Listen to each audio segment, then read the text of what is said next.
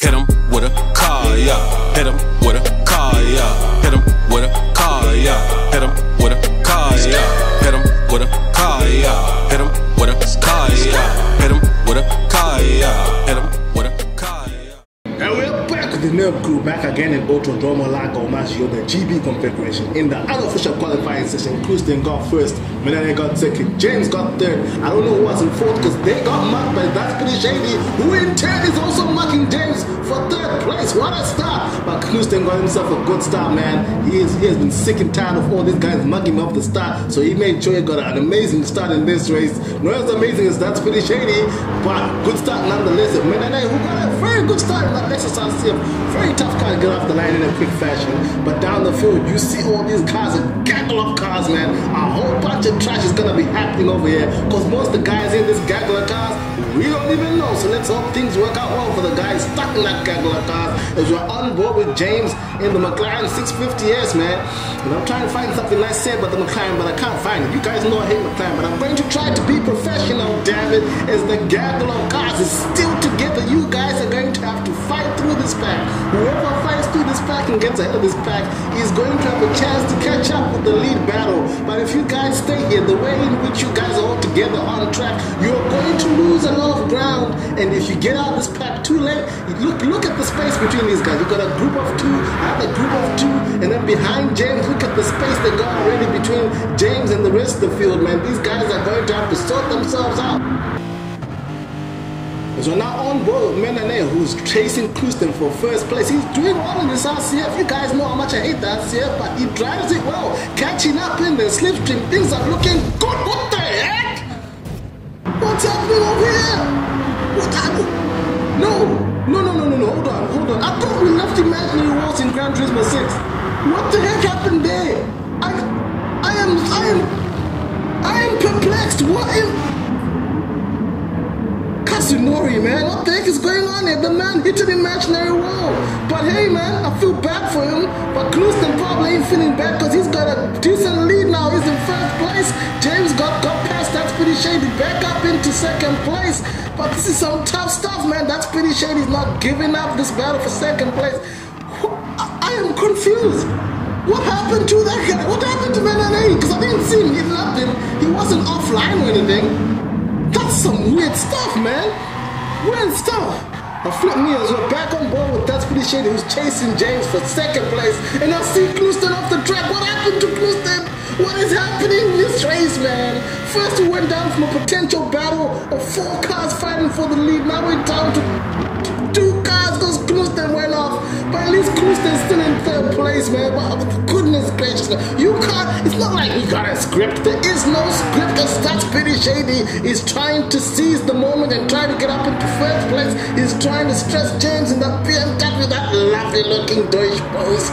Is that the way you pronounce it? You're gonna have to Google this at some point in time. Deutsch Post? I don't know. Don't call me up on it. But That's Pretty Shady and James having a good fight for first place. James trying to break the toe as we're now on board with Houston, who hopefully is on the start of a recovery trip. His only hope now is that James, and That's Pretty Shady, fights so hard he catches up, and that is a possibility. And the gaggle of cars is continuing. It's now down to 2 groups of 3, so at least it's more manageable. But here we see Lucky over here being stifled by Kappa GTI, Nitro right behind Lucky. I do not know who that guy in 10th place in the M6 is. Sorry to say, look here guys, look here. It's a struggle to keep a track of people I know. Let know people I do not know. As well. Back on board again with That's Pretty Shady, man. He's looking good in this BMW M3 GT. This is one car I can't get on with, man. It just feels torqueless. And I like my cars NA, but it just feels gutless, man. It revs to the moon and it doesn't feel like it's going fast. I feel like I don't really feel like I'm driving when I'm driving, and that's all I'm saying. As we look, the gaggle of cars is still together. Gosh darn it. I feel so sorry for guys who have good pace that are stuck in this gaggle of cars, man. This is going to be a very frustrating race for some of these guys, man. Ooh, people out here backing it in. Amongst them is Nitro backing in that Tutti Frutti Toyota FT1. Ooh, and you see the guy I don't know. I'm going to have to find your name. Drew Lott. Yeah, you saved the M6, man. I know your name now. As I back up with James, who's still being chased by That's Pretty Shady, who's giving him a flashlight, letting him know, hey man, I'm the fastest postman out here. I'm out here trying to deliver some mail. Let me pass, please, man. People need their mail right now. He's trying to get James to let him fight, but James says, nah, sir. I'm a selfish guy. You all know that selfish people like McLaren and selfish people drive McLarens. Hey, I'm trying to be professional here. The McLaren is a lovely car. I need some water. Sorry, I'm turning lines out here. You know what? Let me just stop talking about McLaren. Also, I'm going to choke on something. That's Pretty Shady on the outside. Will he make it work? He takes a wide line. James takes an inner line. They both touch. They both touch the gravel, but it looks like That's Pretty Shady got a better exit on board with James. Is he gonna do it? We see a front wheel of the That's Pretty Shady, and That's Pretty Shady gets into first place. That is my overtake of the race so far. Somebody's going to have to beat that. Making that move work is very tough, and anyone who's made that move knows it's tough, because it's tough to go two cars into that corner without one sacrificing too much. But they made it work. He set that up lovely, man. James compromised his entry into the corner, and That's Pretty Shady got a good exit, even though they both touched the gravel. But this fighting is good because Knudsen is getting closer and closer, and apparently he's been doing purposes. I've been told by the director. 54, 6, 2, 3. Dude is flying, and That's Pretty Shady overshoots the first corner. Is Knudsen gonna get past? Yes, Knudsen gets past. The recovery trip is officially underway. Is Knudsen gonna be able to get back in the lead? We'll see about that, as the gaggle of cars are still together.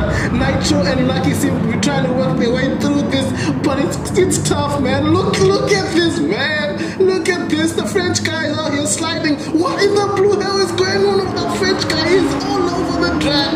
Poor guy's stuck in this gaggle of cars, man. Hey, I'm just saying, I will find any reason to quit a race, and this would be a reason to quit. I ain't trying to race in a gaggle of cars, man.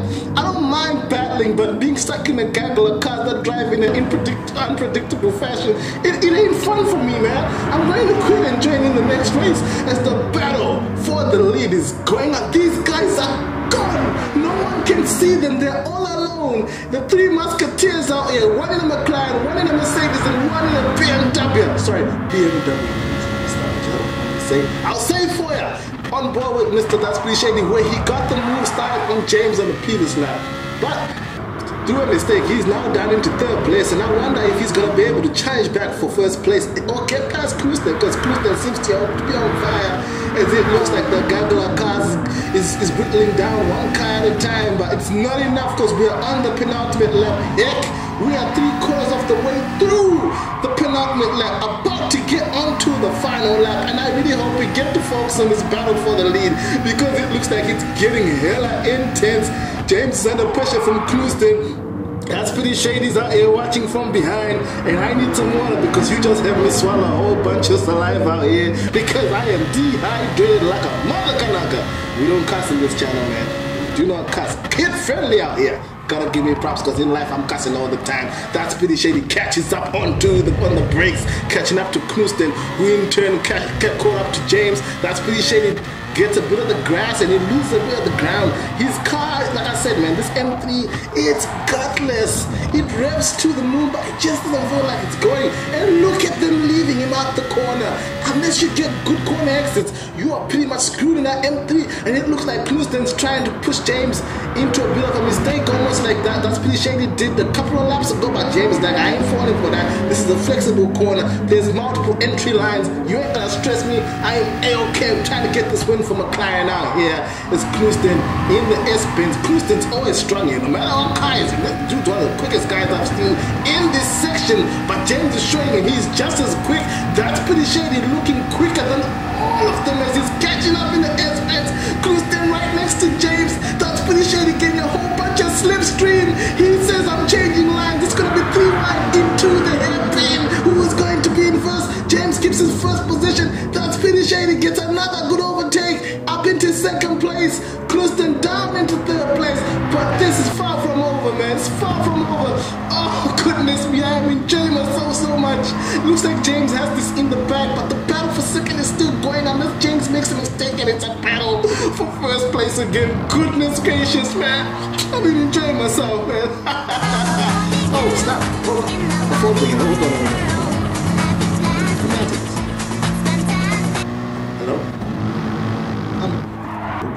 top. Why are you guys calling? I've missed something. What did I miss?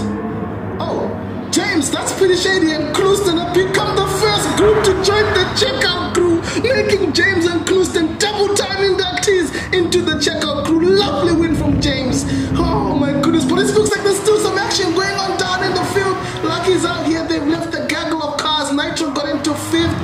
The big bullies in 4th, but who's going to get 7th place?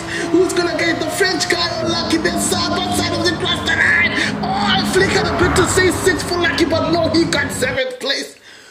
Oh my goodness, the whole bunch of stuff transpired, man. Sad that Menare went out, but ish. Clouston recovered, made it a 3-car battle. Those guys left everybody for dead, which is why they're in the checkout crew. But let's get into these awards. My driver of the race goes to Clouston. Clouston was leading. In fact, he had everything under control. I do not know what happened here. He made a mistake, but he went on to get the fastest lap. 2 awards. And on top of that, he got to finish 3rd, and he almost challenged for the lead again after that. Clouston gets my driver off the race and fastest lap off the race. Overtake off the race goes to That's Pretty Shady, man. He set this overtake nicely. I didn't think you'd get it done, but look, he made sure to squash James, because once you start trying to give space, you penalize yourself too much for the next corner, and he got it done. Flash the light, let him know, hey man, got this done, man. Thank you very much for your cooperation. I'm the fastest postman out here in these streets. Livery of the race goes to That's Pretty Shady again. In that, okay, hold up. We need to Google this.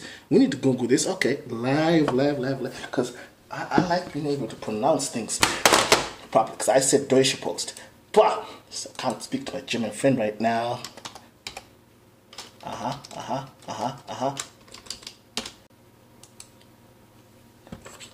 Deutsche Post. Say them again, please, girl. Deutsche Post. Deutsche Post. I got this correct, man. You can't tell me nothing. That's Pretty Shady gets livery off the race, damn it. You guys know the deal. Nurb crew representing all day, every day. Peace out.